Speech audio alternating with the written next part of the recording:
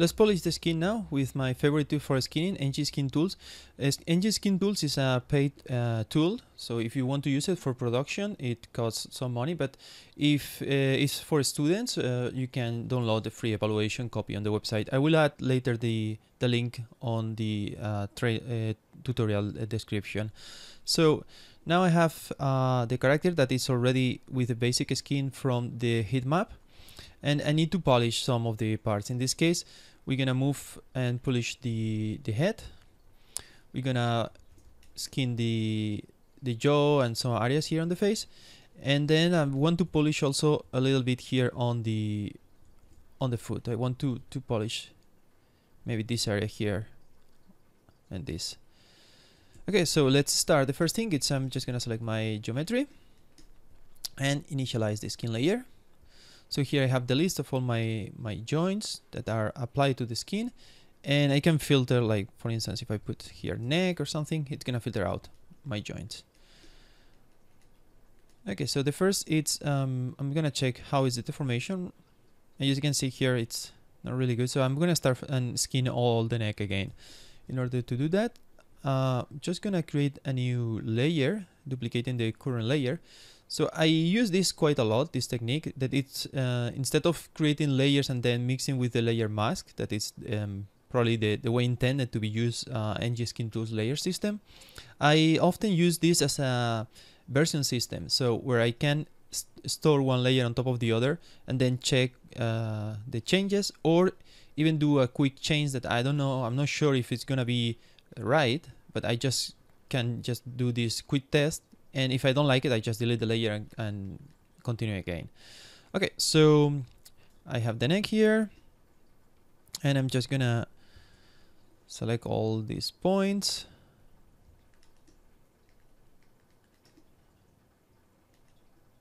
Maybe just grow selection a little bit. Yeah, around there. Just want to select these ones. I'm using quite a lot of hotkeys here, so I can go a little faster on this video. I don't want to get it too long, and probably it's gonna get long.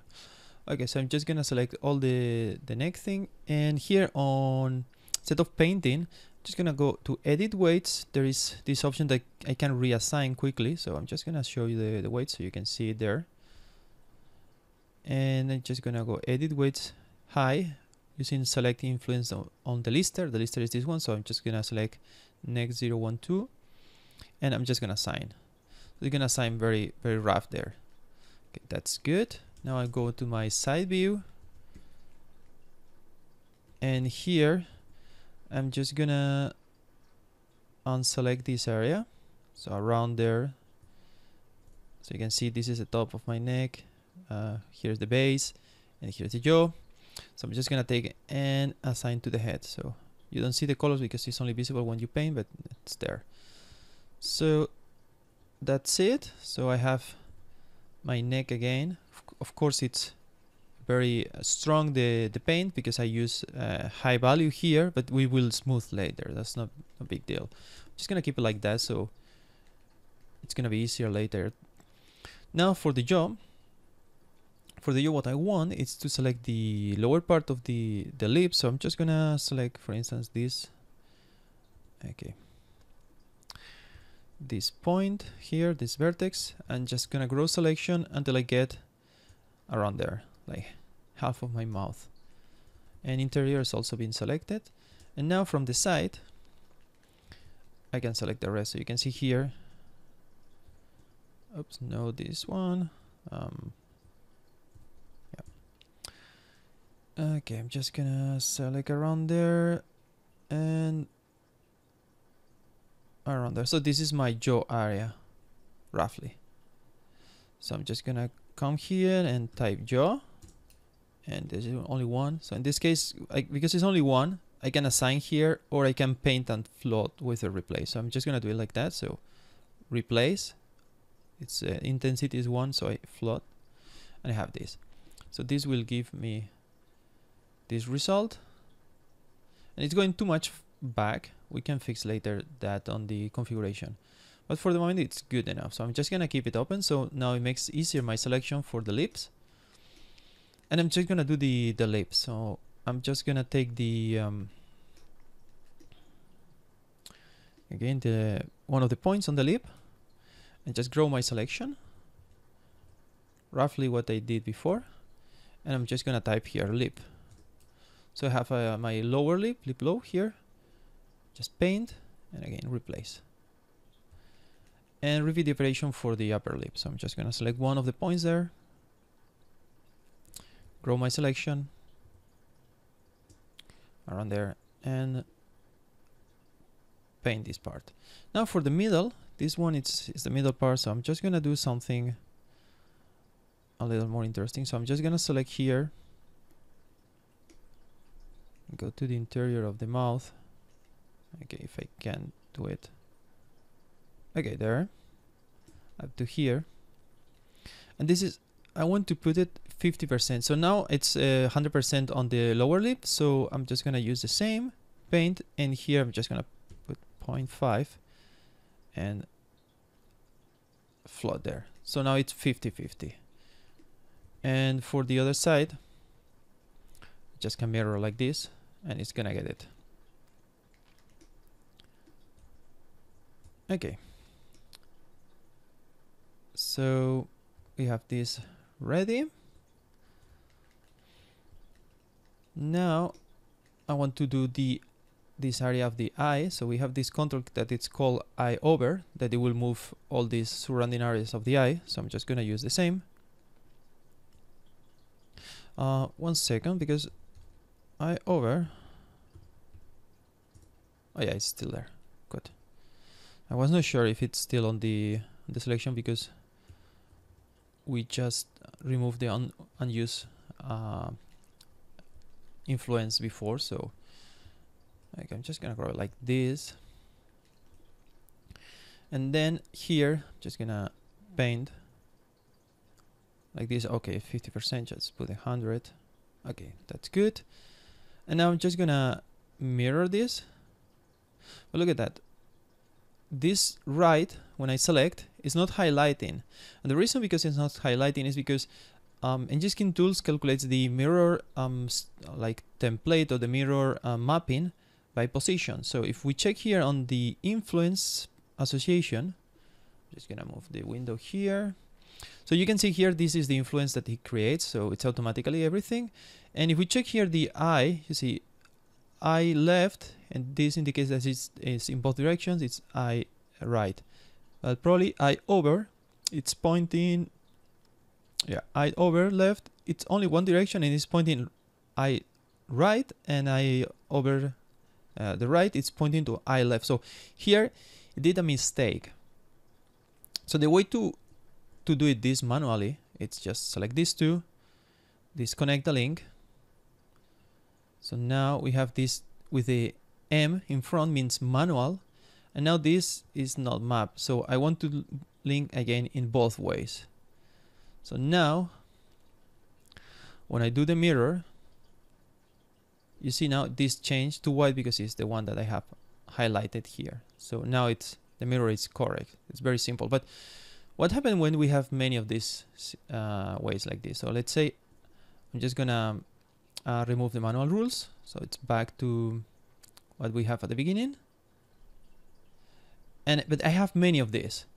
Okay, don't worry, we have a little script that I prepare that we can use it. So here it's ng's mapping for mGear. So this is prepared to use mGear naming conventions to find the mapping. So instead of using the position, it's gonna use the naming convention. So what I'm gonna do, I'm just gonna close this quickly.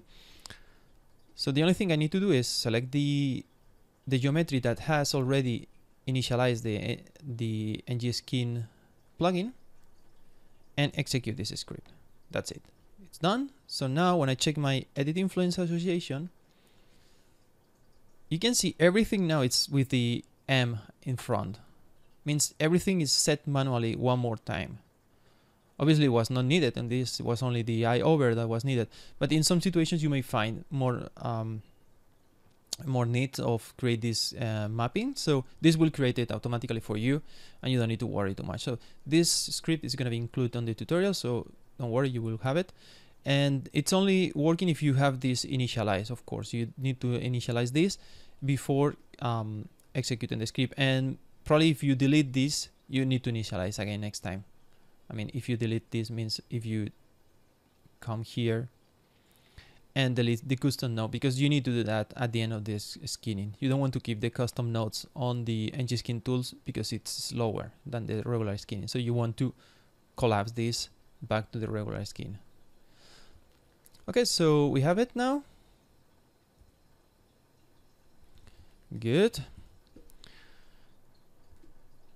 And now I'm just gonna move here on my leg.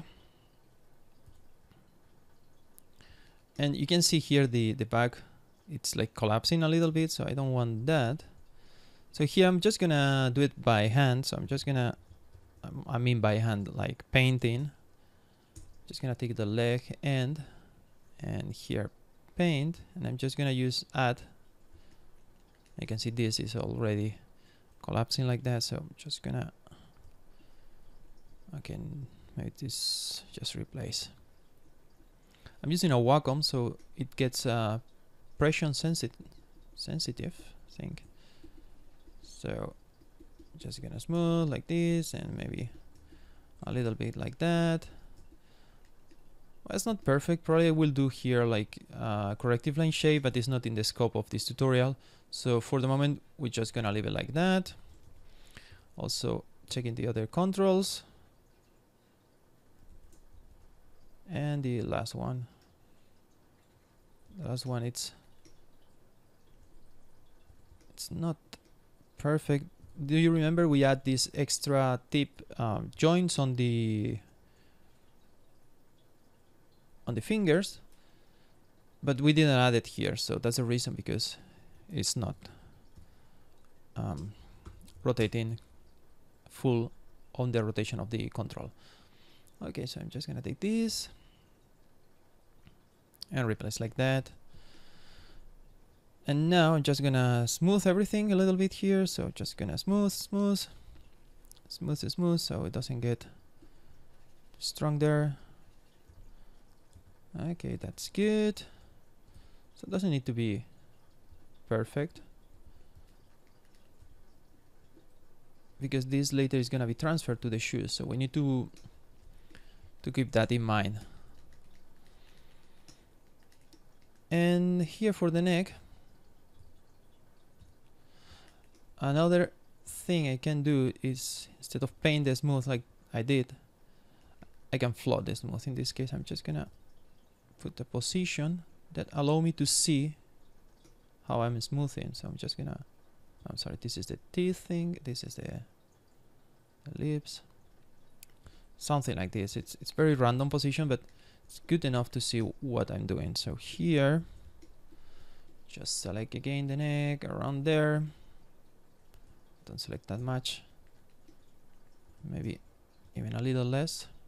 Okay, so now here on the paint we can do smooth, and we can do like 1, 2, and so on until I get the smoothing I want. I'm just undoing now, or I can use relax, that it does kind of smooth but iterates like 100 times, for instance. So I'm just gonna put like maybe 20, let's see, and the medium, just, it's gonna relax, and you see it's maybe not that strong. I'm just gonna put more strong. So you see it did like several smooth. And let me check. Okay, this is about good. Okay, I'm gonna stop this video here and continue with the transfer to the other parts.